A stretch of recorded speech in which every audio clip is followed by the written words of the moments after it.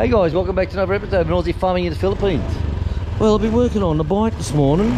So, as you know, last week we changed the fuel filter, which is inside the tank and the pump all together as one. It got changed. I flushed out all the lines. Today, yesterday I should say, the new fuel injector arrived. So this morning I ripped that off, flushed out all the lines, put the new fuel injector in, put a new spark plug in her, and look, the bitch is going.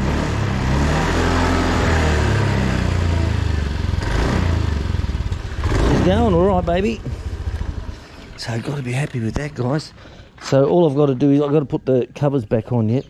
I'm going to buy a new battery. This battery hasn't even done probably 10k in it, but sitting for so long is an issue. So I'll just buy a new battery. They're only a few hundred peso, I think, under 500 or that for a new battery. That's no problem. And give it a pressure, put all the covers back on, give it a pressure clean down, hit it with a wash and a polish.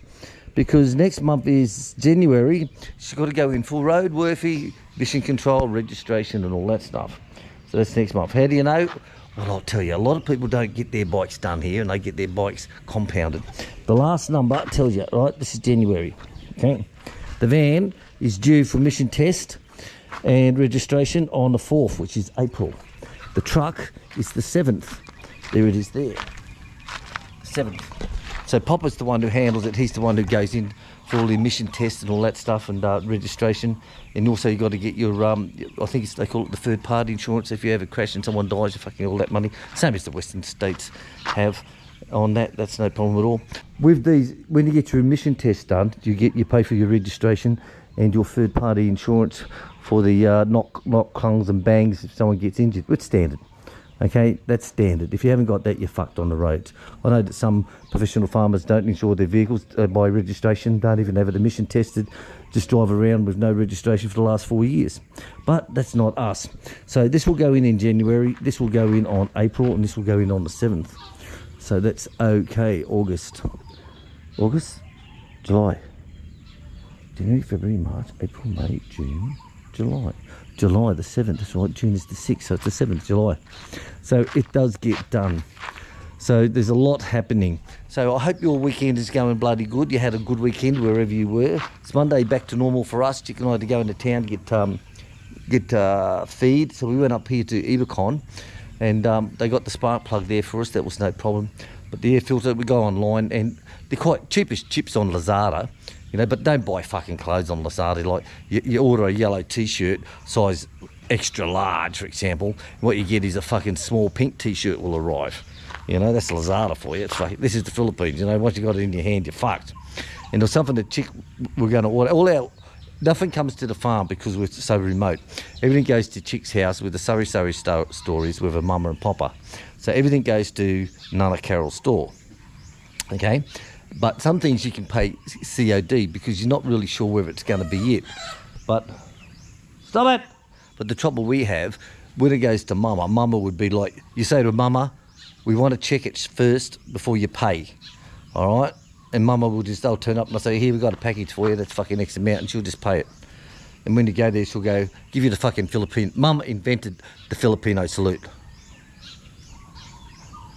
Huh? Mum, we told you 10 times. We want to check the item first before you pay. But they pay when they deliver. Seriously, she invented the Filipino salute, you know. Still lovely old dear, looks after the place well. We look after her. We built the Surrey store for her to keep her active. Brought Papa a motorbike, and he's the king of the road, riding around on that. So he's as happy as a pig in shit, you know.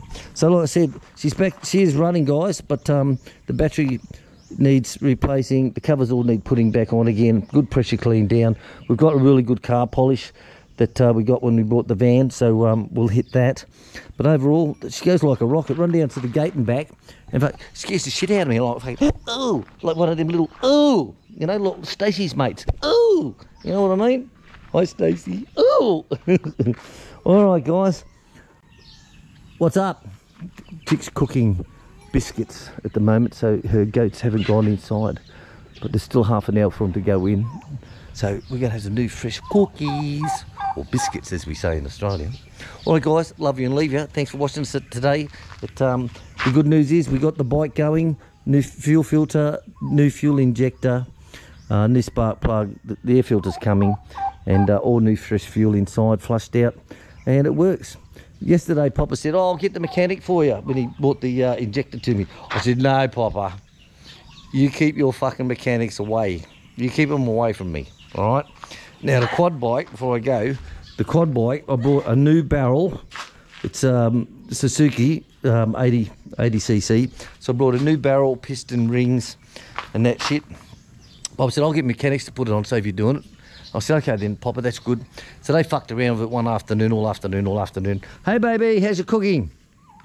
Done. So they fucked around with it one afternoon, and all I could hear when I'm doing my work is trying to start it. This fucking starter motor. Then decided the battery's flat and put the jumper leads on it and all this shit.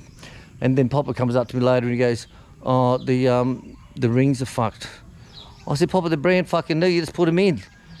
And he goes, "Well, it's damaged." So they packed everything up, and I said, "Look, just fuck off. Just fuck off."